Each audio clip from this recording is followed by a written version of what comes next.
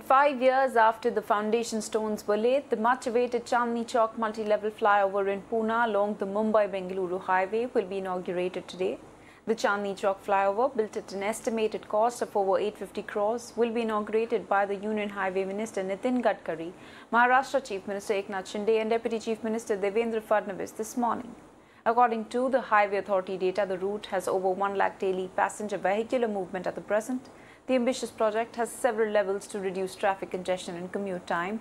These lanes aim to offer signal-free movement.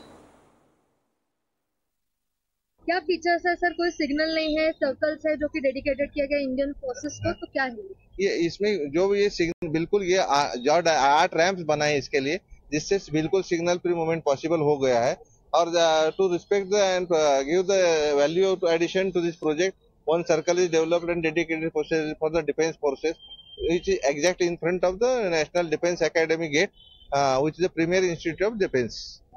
कितने लोग यहाँ से पास होते हैं रोज और कितना ट्रैवल टाइम कम होने वाला है? यहाँ तो 1,55,000 PCU ट्रैफिक है, पैसेंजर कार यूनिट, जो इंडियन रोड कांग्रेस की लैंग्वेज में इंटेंसिटी ऑफ ट्रैफिक काउंट किया जाता है. और initial there is minimum 1 hour traffic congestion in peak hour, which is reduced to 0. So this is a major relief. ये काफी रिलीफ हो गया पब्लिक के लिए जो travelling from this section.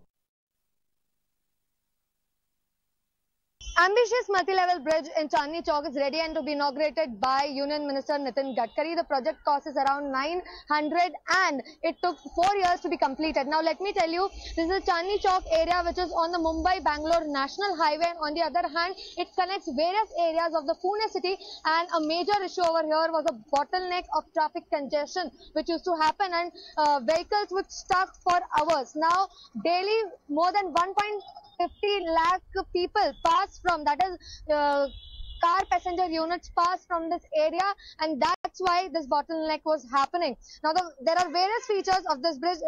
Basically it's a very complex construction and is designed by IIT Mumbai for this issue to be solved. Now let me show you, there are 8 ramps, which means bridges, which are connecting this entire construction, and it is signal-less.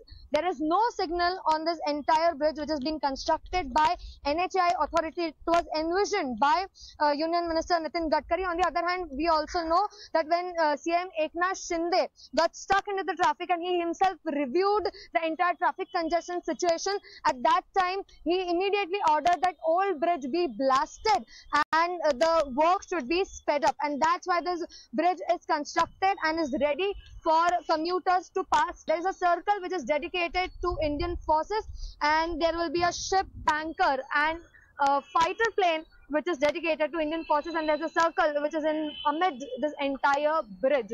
So now it is to be seen how it impacts the traffic congestion. Does it really solve the problem of the citizens? This is Sarali reporting from Mirror Now, Pune.